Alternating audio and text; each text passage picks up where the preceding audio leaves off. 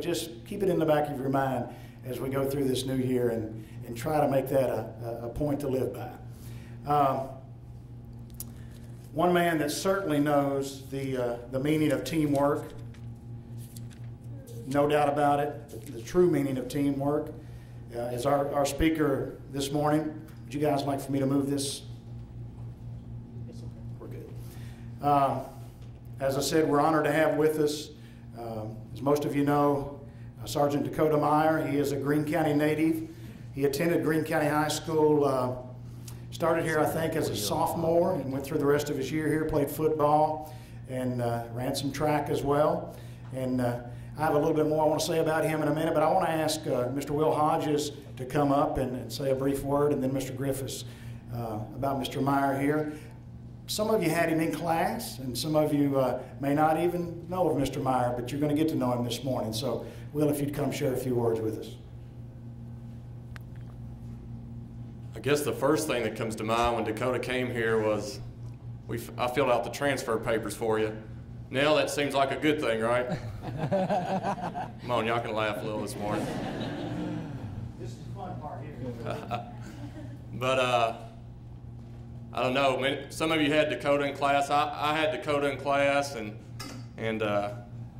you know, Dakota. At the time, he's like a lot of kids were. He was searching.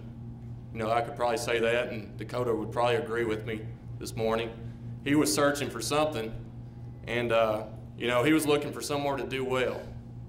You know, and I think about some of the good things. You know, when I had him in class, he invited me and a buddy of mine out. Went out to his farm rabbit hunting. And we get out there, and I don't think that farm's ever seen a rabbit. He said, yeah, come on out. He said, there's all kinds of rabbits out here. They must have been hiding under a rock because we didn't kill any.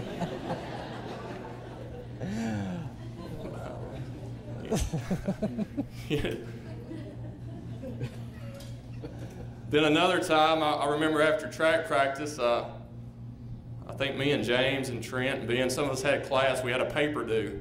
You remember that?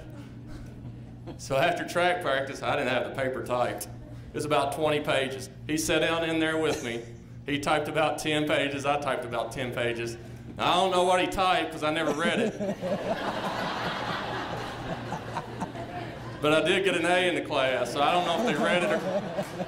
Tell you the truth, the professor probably didn't read it himself. Right, James? We got an A. You know, he got into pole vaulting. I'm telling you, he was pole vaulting on a light pole. He weighed about two plus.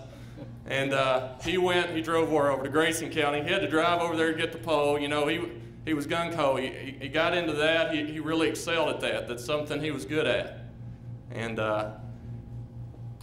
you know, and along the way, we probably had our knocks too.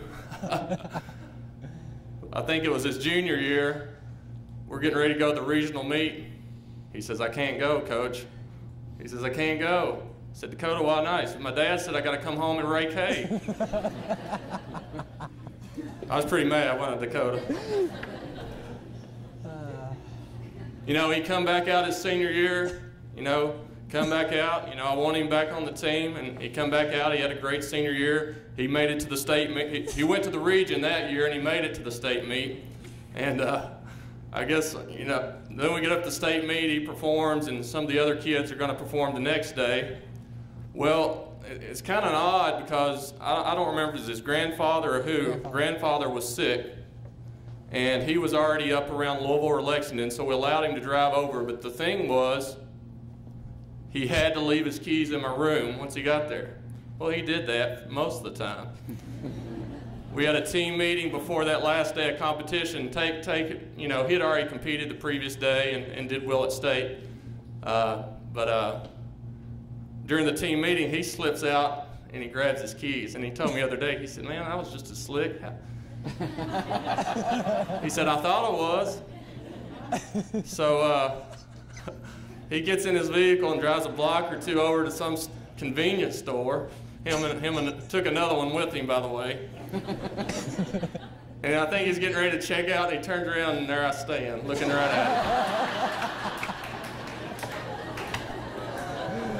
him. And I said, boy, the Marines, it's going to be a rude awakening for you, boy.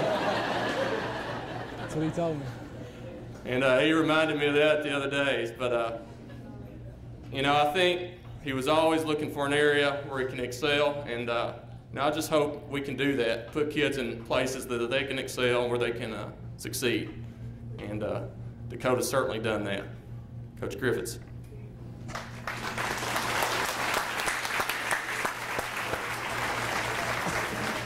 I forgot about that rabbit hunting. Coach Hodges will be hard to follow. In my role as assistant principal, of course, when he comes in to enroll, and he called Miss Thompson back there, and Dakota came in to enroll, and I met him up there in the office, and we had a few words, and few words, and everything like that. Assistant principal, you know, of course, you're responsible for discipline. But I'm going to share something that was pretty unique. Dakota, when they're working on a schedule, Miss Thompson actually put him back there with Miss Tana, because Miss Tana was going to have an overload group, and Mr. Kyer was back there. But the thing that I remember most about Dakota, Ben Tucker's parents had brought Ben in, never been into school before, and they put a sock on him. That man went anywhere with Dakota and wouldn't go with anybody else. But those are the type of things I think sometimes as teachers, administrators, coaches, we forget about are those things. You know, it's easy to point out all the bad things. You know, Dakota spent a lot of time with me, like I say, being assistant principal discipline. He spent a lot of time with me. So we got to know each other real, real well. But that was one of the things I told Dakota. He said, you know, where do you think I could be successful? I thought he'd make an excellent teacher and coach, just simply because he knew how to build relationships fast with, you know, I guess with the right people, because he spent a lot of time in the office. But, you know, it's like I say, with Ben Tucker, I know his parents, that was one thing that, you know, Dakota, Ben had never been with anybody else but his parents. So pretty unique that he would hang out with Dakota, and pretty much anywhere he wanted to go, you know, Dakota would go with him. So for a couple of periods a day, and that was really interesting to me as a school administrator. You know, he had that gift. But I'll share this with you as an administrator, as a teacher. You never know who you have sitting in front of you. You have a huge impact on a daily basis, and you don't realize that. A lot of times we take it for granted of who's sitting there in front of you and the impact that you can make on a daily basis. And I think that we don't look at it that way a lot of times.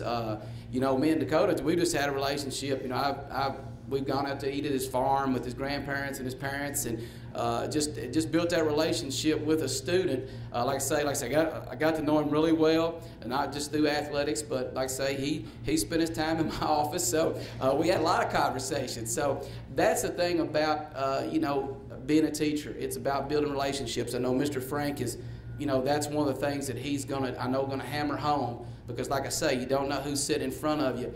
One of the things I'll share with you in this relationship, it's been ongoing. You know, I know when he was training to go to the Middle East, and you know, he kept telling me he's in Hawaii. I said, why are you in Hawaii training to go to the Middle East? But everything that he was doing, their group was going to be first in. The last phone call I got from him before the event was, he said, it's not going to be good. You know, he knew. And that was hard on me. That was really hard on me. And the day that he made that phone call, I didn't get a bye or anything. You know, it's just pretty much it's going to be pretty bad. I shared that with the football team that day, and that was tough. That was tough. But he's had a huge impact on me because of that ongoing relationship. He felt like he could trust me, and that's the thing about making that impact. You know, you got that chance. You got that chance, but you know, every day you don't know who's going to walk through your doors. And I've been blessed to be able to be a part of his life. And I know Miss Tana, and you know, it's been huge for me. And I'm glad that he's safe at home.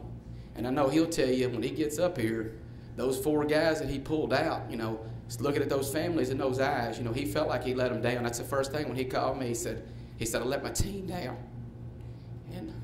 But I love Dakota, and like I say, we got an opportunity to make a huge impact as teachers.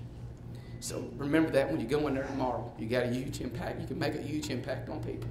Thank you.